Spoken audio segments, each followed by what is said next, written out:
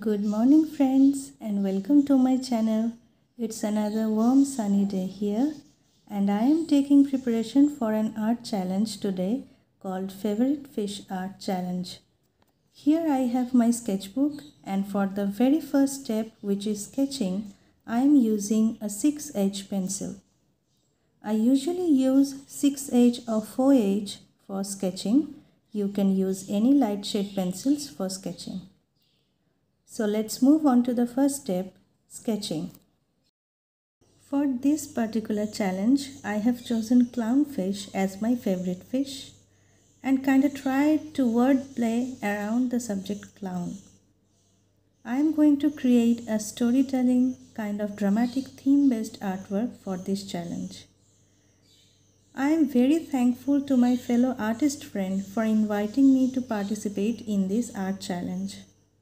To me, art challenges are always so fun and exciting to have a certain imagination according to the topic, make something new, and unleashing creativity. As an artist, you can grow a lot and understand and identify your own style by the help of art challenges. As you can see here, my basic sketch is complete now. I drew a clown face and some clown fishes here. So after I am all done with my sketching, let's move on to the very next step, which is coloring. Now I am going to add color to this drawing.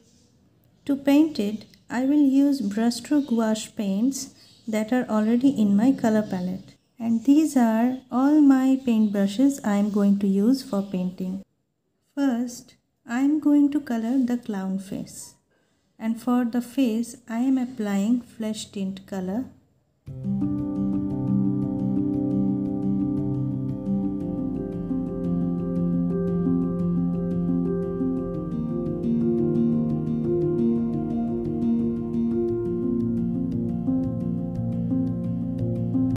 And for the nose I am applying color scarlet.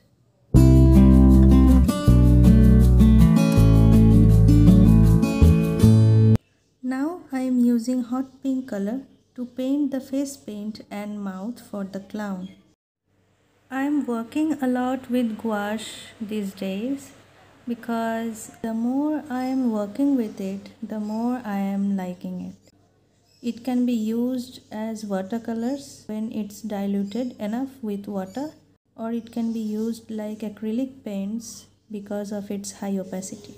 So I am using gouache and it's been a very satisfying journey for me. Now I am going to work on fishes. I love to draw fish, especially clownfish, after I saw the movie Finding Nemo.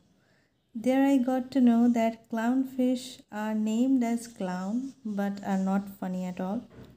And they love sea anemone and eventually they lived there. Anemone and clownfishes shares an unique relationship and bond with each other. So I also created a transformation here.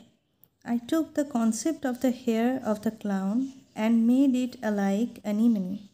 Like you can see here, a tiny clownfish is peeking from the hair of the clown, thinking of it as its home, anemone. And now, after I have done the painting process, I will proceed to the third and the very final step, which is detailing. I am going to use Camlin triangular color pencils over the gouache paints to add some details to make the painting more beautiful.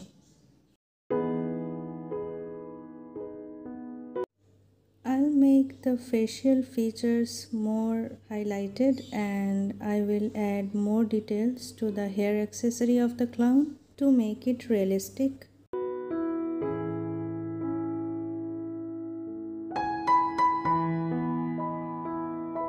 And I'll also give a glow up to the fishes.